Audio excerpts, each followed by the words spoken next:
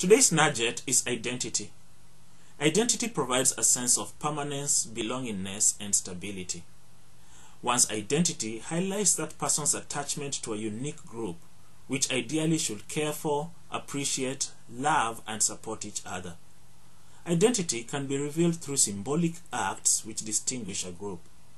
In my family, we have special rituals and traditions like our Team Najoli chant, special handshakes, volunteering for community service, family dinner, holiday observances, and a variety of other customs.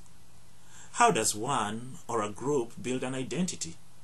According to Roshan Samtani, repetition builds continuity, continuity builds history, history builds identity. Your integrity is manifested in how well you live up to your identity. Choose to never violate your identity. Have a great day.